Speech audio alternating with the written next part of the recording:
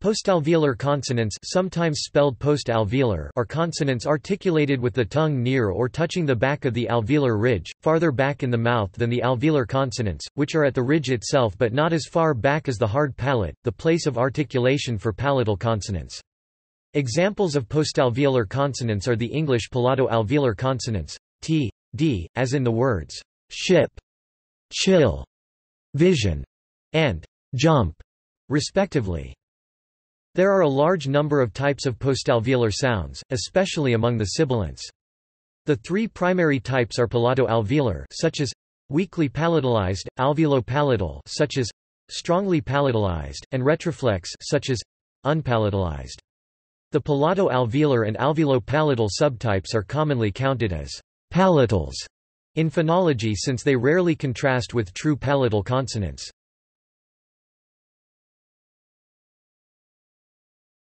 Postalveolar sibilants.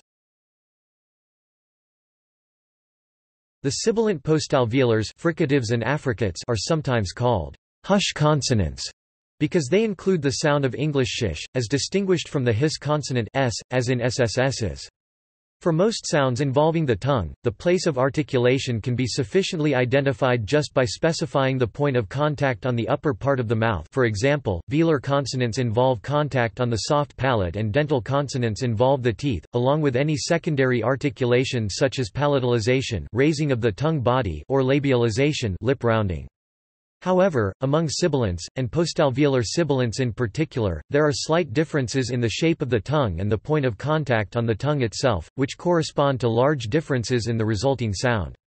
For example, the alveolar fricative s and the three postalveolar fricatives differ noticeably both in pitch and sharpness. The order s corresponds to progressively lower pitched and duller, less hissy or piercing sounds. S is the highest pitched and most piercing, which is the reason that hissing sounds like ssst or pist are typically used to attract someone's attention. As a result, it is necessary to specify many additional subtypes.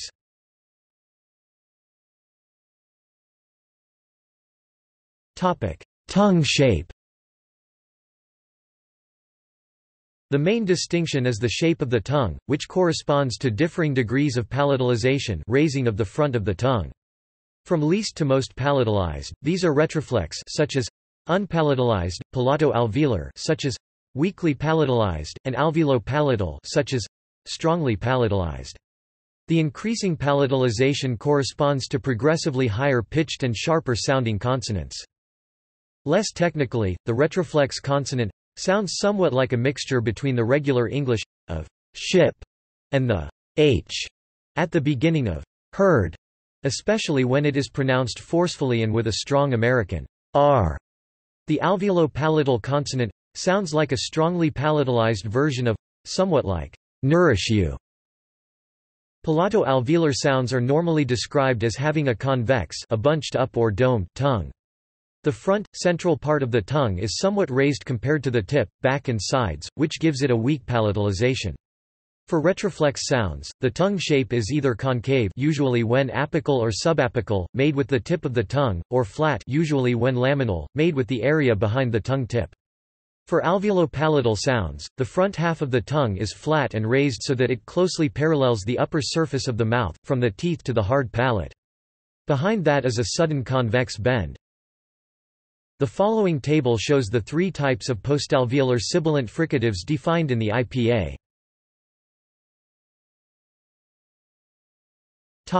Point of tongue contact: laminal, apical, subapical.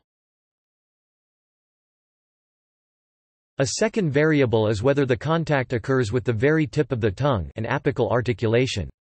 With the surface just above the tip, the blade of the tongue, a laminal articulation, or with the underside of the tip, a subapical articulation. Apical and subapical articulations are always tongue up, with the tip of the tongue above the teeth, and laminal articulations are often tongue down, with the tip of the tongue behind the lower teeth. The upward curvature of the tongue tip to make apical or subapical contact renders palatalization more difficult, so dome palato-alveolar consonants are not attested with subapical articulation, and fully palatalized such as alveolo-palatal sounds occur only with laminal articulation. Also, the apical laminal distinction among palato-alveolar sounds makes little, although presumably non-zero, perceptible difference. Both articulations, in fact, occur among English speakers. As a result, the differing points of tongue contact, laminal, apical and subapical, are significant largely for retroflex sounds. Retroflex sounds can also occur outside of the postalveolar region, ranging from as far back as the hard palate to as far forward as the alveolar region behind the teeth. Subapical retroflex sounds are often palatal and vice versa. Such sounds occur particularly in the Dravidian languages.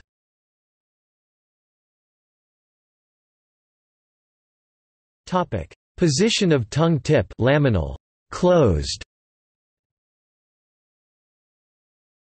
There is an additional distinction that can be made among tongue-down laminal sounds, depending on where exactly behind the lower teeth the tongue tip is placed. A bit behind the lower teeth is a hollow area or pit in the lower surface of the mouth. When the tongue tip rests in this hollowed area, there is an empty space below the tongue, a sublingual cavity, which results in a relatively more hushing sound. When the tip of the tongue rests against the lower teeth, there is no sublingual cavity, resulting in a more hissing sound. Generally, the tongue-down postalveolar consonants have the tongue tip on the hollowed area with a sublingual cavity, whereas for the tongue-down alveolar consonants, the tongue tip rests against the teeth, no sublingual cavity, which accentuates the hissing versus hushing distinction of these sounds. However, the palato-alveolar sibilants in Northwest Caucasian languages such as Ubykh have the tongue tip resting directly against the lower teeth rather than in the hollowed area. Ladefoged and Madison term it a closed laminal postalveolar articulation, which gives the sounds a quality that Catford describes as hissing-hushing sounds. Catford transcribes them as, that is not IPA notation. The obsolete IPA letters have occasionally been resurrected for these sounds. A laminal closed articulation could also be made with alveolo-palatal sibilants and a laminal non-closed articulation with alveolar sibilants, but no language appears to do so. In addition, no language seems to have a minimal contrast between two sounds based only on the closed, non-closed variation, with no concomitant articulatory distinctions for all languages, including the Northwest Caucasian languages. If the language has two laminal sibilants, one of which is closed, whereas the other is non-closed, they will also differ in some other ways.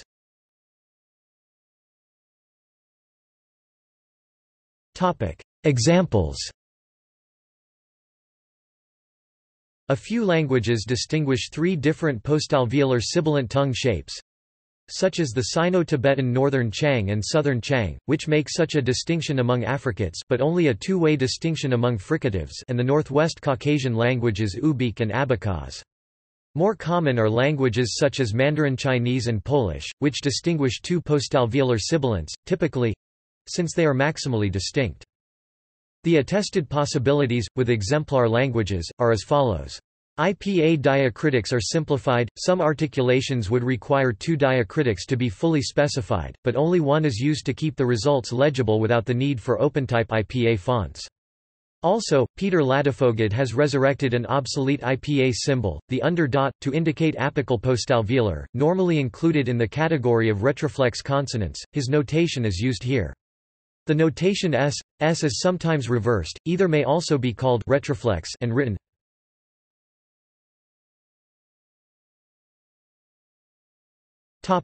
Postalveolar non-sibilants.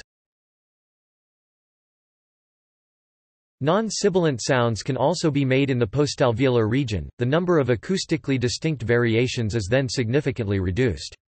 The primary distinction for such sounds is between laminal palatalized and apical retroflex non-palatalized. Subapical retroflex non-sibilants also occur but tend to be palatal, as for sibilants.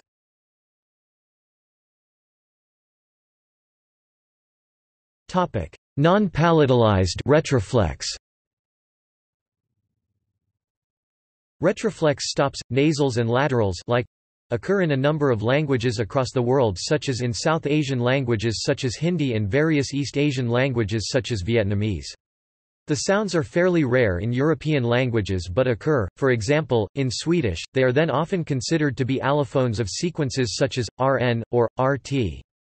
Also, for some languages that distinguish dental versus alveolar Stops and nasals, they are actually articulated nearer to prealveolar and postalveolar, respectively. The normal rhotic consonant R sound in American English is a retroflex approximant. The equivalent in British English is an alveolar approximant. Retroflex rhotics of various sorts, especially approximants and flaps, occur commonly in the world's languages. Some languages also have retroflex trills.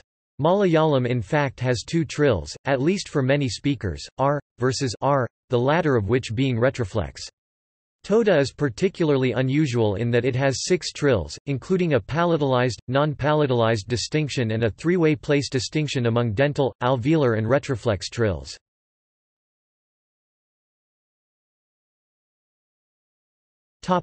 Palatalized. Palatalized postalveolar non-sibilants are usually considered to be alveolo-palatal. Some non-sibilant sounds in some languages are said to be palato-alveolar rather than alveolo-palatal, but in practice, it is unclear if there is any consistent acoustic distinction between the two types of sounds. In phonological descriptions, alveolo-palatal postalveolar non-sibilants are usually not distinguished as such but are considered to be variants of either palatal non-sibilants such as C, or of palatalized alveolar non-sibilants such as TNL. Even the two types are often not distinguished among nasals and laterals, as almost all languages have only one palatalized, palatal nasal or lateral in their phonemic inventories.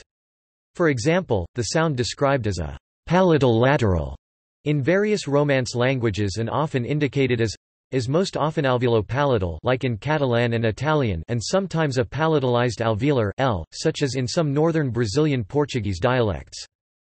The IPA does not have specific symbols for alveolo-palatal non-sibilants, but they can be denoted using the advanced diacritic like C. Sinologists often use special symbols for alveolo-palatal non-sibilants, created by analogy with the curls used to mark alveolo-palatal sibilants.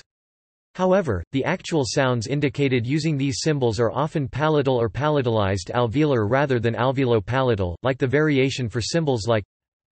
The decision to use the special alveolo-palatal symbols in sinology is largely based on distributional similarities between the sounds in question and the alveolo-palatal sibilants, which are prominent in many East Asian languages. However, a few languages distinguish alveolo-palatal sounds from other palatalized non-sibilants in the dental to palatal region.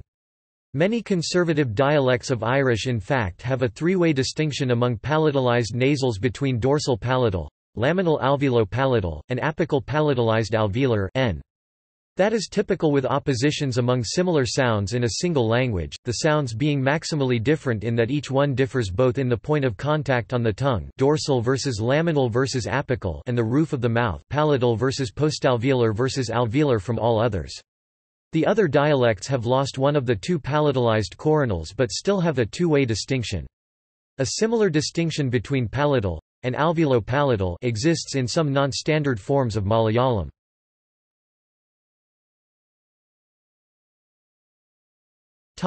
Examples. Some languages distinguish palatalized alveolo-palatal and non-palatalized retroflex postalveolar nasals and/or laterals.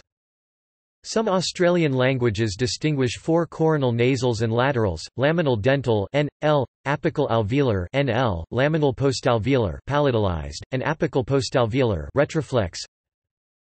The non-standard Malayalam dialects mentioned above have 5 acute including 4 coronal nasals, laminal dental N, apical alveolar N, laminal postalveolar palatalized, subapical palatal retroflex, and dorsal palatal palatalized, in addition to labial M and velar. Standard Malayalam lacks the laminal palatalized postalveolar. The conservative Irish dialects mentioned above also have 5 acute nasals, again including 4 coronal, however, only 4 different primary articulations are involved, as a secondary velarized, palatalized distinction is at play. The sounds in question are laminal dental velarized N, apical alveolar velarized N, apical alveolar palatalized N, laminal postalveolar palatalized, and dorsal palatal, in addition to labial velarized M, labial palatalized M, and velar.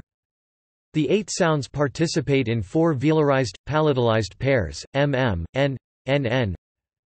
Other dialects have variously reduced the 4 coronal nasals to 3 or 2.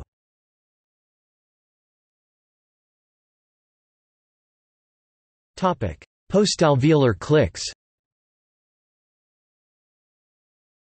There are two postalveolar click types that can occur, commonly described as postalveolar and palatal, but they would be perhaps more accurately described as apical and laminal postalveolar, respectively.